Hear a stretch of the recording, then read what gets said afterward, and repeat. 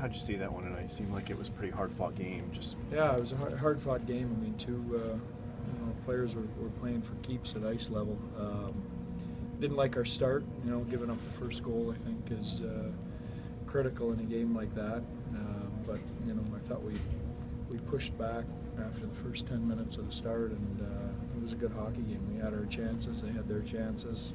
Good goaltending on both ends. So it was a hard-fought game.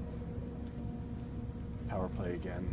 It's 6 straight without a power play goal now. So yeah, and we had one. What did we get? One tonight? Two.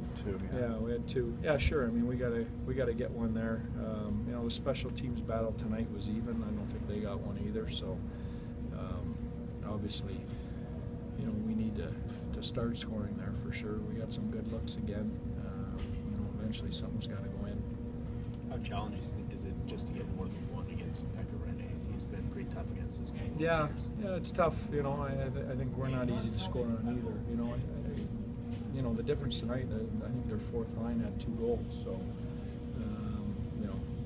that for me was the difference in the game. Everybody else pretty much canceled each other out, and that's not an indictment on our fourth line because, I don't think our fourth line was out there when their guys scored the 2 goals. So,